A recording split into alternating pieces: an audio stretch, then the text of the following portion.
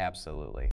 There was this one scene where I surprised everyone, including the director and myself, with an improvised moment that just elevated the entire scene. It showed his intuition as an actor and his willingness to take risks. It was a powerful moment, and I think it's a testament to his talent. Oh, there are so many possibilities for Eric. I think he has the versatility to tackle a wide range of roles.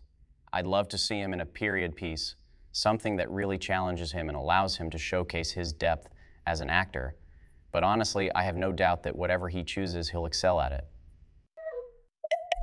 Oh, there are so many possibilities for I think he has the versatility to tackle a wide range of roles. I'd love to see him in a period piece, something that really challenges him and allows him to showcase his depth as an actor. But honestly, I have no doubt that whatever he chooses, he'll excel at it. Absolutely. There was this one scene where Drake surprised everyone, including the director and myself, with an improvised moment that just elevated the entire scene. It showed his intuition as an actor and his willingness to take risks. It was a powerful moment, and I think it's a testament to his talent. One thing that really struck me about Eric is his dedication to the craft. He's incredibly diligent in his preparation and always strives to bring authenticity to his characters.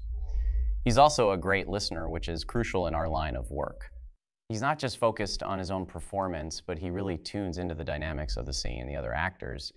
It's a rare quality.